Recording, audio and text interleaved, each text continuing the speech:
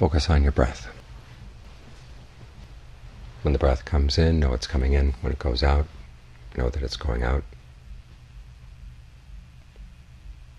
When it comes in again, stay with the breath again. Just keep with that one topic. All the way through the in-breath, all the way through the out. It's there all the time. The problem is that our attention isn't there all the time. We tend to go wandering around, or not even wandering, we jump around.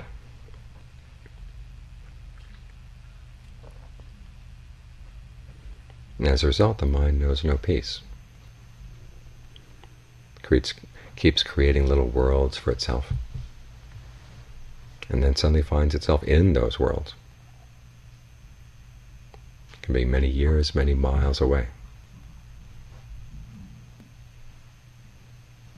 And because those worlds are things that it's fabricated, after all, they start falling apart. And what it usually does then is it fabricates another world, and then another one, then another one.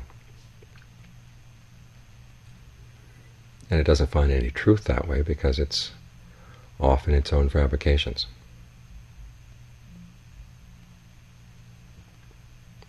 If you want to find the truth about the mind, you've got to stay right here.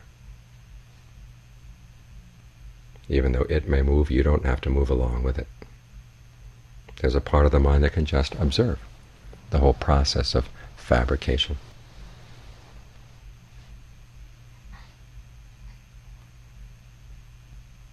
The Buddha compares it to streams in the mind that go flowing out, but you don't have to go flowing out with them. You just watch. Try to keep your frame of reference right here in the present moment.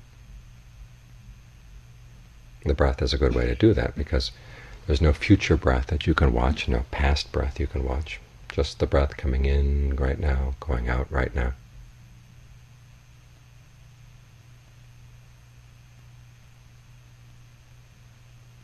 And as for the other fabrications, well, there's what they call verbal fabrication, where the mind creates words inside before it actually speaks. All that mental chatter going on. Again, you don't have to get involved in what it's about. Just look at the process. There's chattering going on. Don't get sucked into it.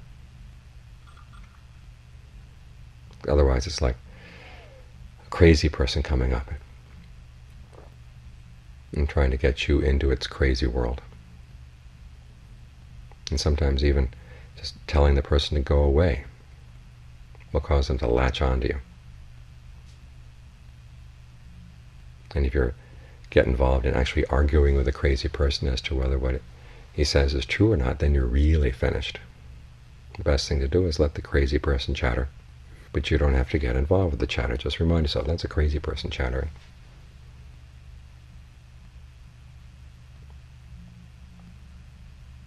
And after a while, when the crazy person sees that you're not interested, he'll go away. And a lot of the chattering in the mind is just like that. If you get involved in it, trying to figure out, is this true? Is this good? Is this right? Then you get really entangled. But if you see it simply as a process of fabrication in the mind is making up these words. And just because they're words going through the mind doesn't mean that they have to be true, or that they have to refer to anything at all.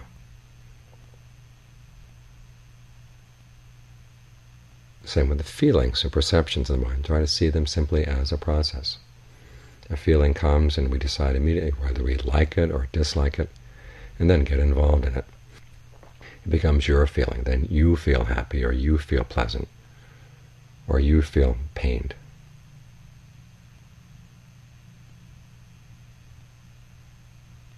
And it's no longer just a process, it's your feeling. And that starts getting you entangled as well. You worry about what it means.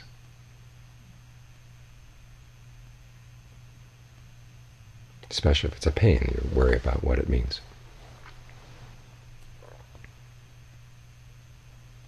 But if you can see it simply as a process, something that arises for a while, stays for a while, and then passes away, you don't have to get involved. This is what allows you to stay in the present moment. In other words, you try to cut off all the things that would connect you to the past or the future.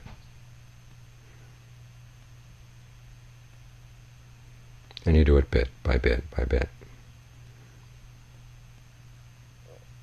It's not that you never will want to think about the past or future. It's a skill the mind already has.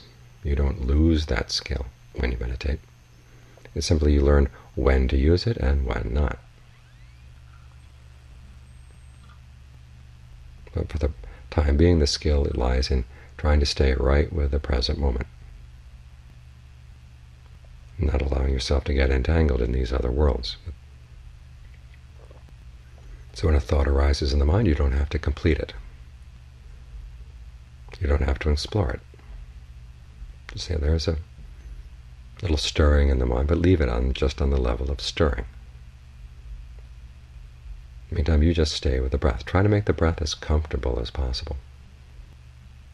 This is one of the most important principles of the practice. If the breath isn't comfortable, you're not going to want to stay with it. But if it feels good coming in, feels good going out, that's a process of fabrication that's actually useful.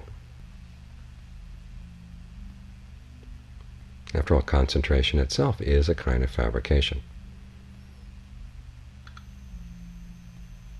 But it's a helpful fabrication. Instead of pulling you away from the present moment, it helps you stay here. So you can see other fabrications as they come and they go. Ultimately, you'll want to turn around and look at this process of fabrication. For the time being, though,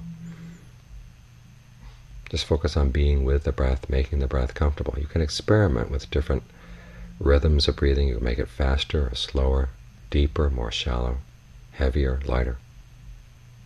All kinds of ways you can play with the breath. Until you figure out which kind of breathing feels good for the body right now, then just stay there. All too often the mind has feels this compulsion. It's got to go someplace else. What's the next place? What's the next place? Well, the time keeps providing you with a new moment all the time, and all you have to do is stay with that new moment. There's nowhere else you have to go. Nothing else you have to do. Just work on this one process of staying with the breath and exploring the breath so you can give it your full attention. Think of the breath coming in and out of the body through every pore of your skin. It's coming in and out through all directions.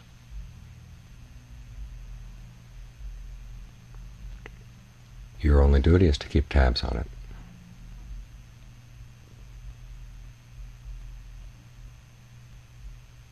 In this way, the breath helps you get out of all those worlds of the mind.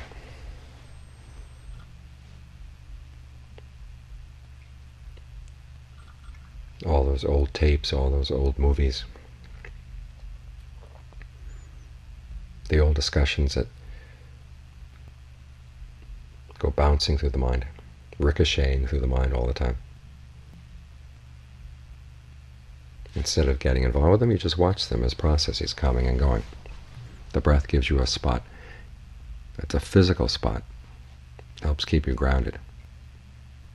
So whatever other movement there may be in the mind, you don't have to get in the line of fire.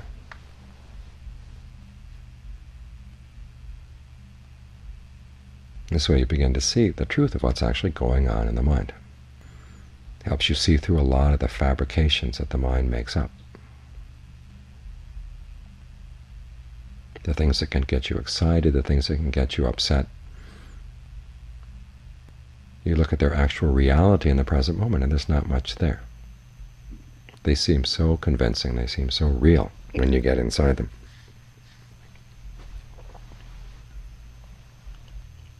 But if you see them simply as processes, as fabrications, you realize there's no need. It's like driving past a drive-in movie theater at the night. You see the images flashing on the screen, and as long as you don't try to follow them and make sense out of them, you see what they are. They're just flashing, flashing, flashing there on the screen. And you realize you have the choice. You can either get involved in the plot of the movie and actually start thinking there are people up there on the screen. But you also realize, why would you want to do that? Just leave it on the level of flashing, flashing, flashing. The choice is yours. There are times when the thinking processes of the mind are very useful. You need them in order to function. But there are other times when the mind is just spinning its wheels, churning up all kinds of mud and other stuff. When you see that happen, you realize that's the time to get out. And you get out, well, where do you go? You stay with the breath.